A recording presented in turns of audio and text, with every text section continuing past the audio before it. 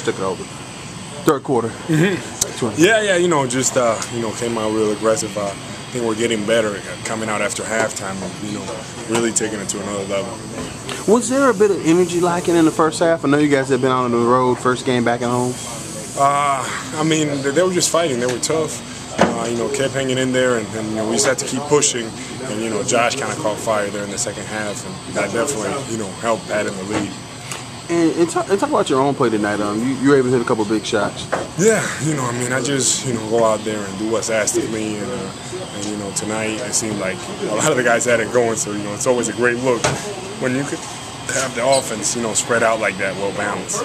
How do you think the team is really in the offense now? Do you think everybody's really adjusted to it and really ready to go make a big run? It's a tricky offense. I think we're getting better. But I think that the biggest thing is that we're just playing out there. We're getting out, we're running, we're being aggressive like we were last year.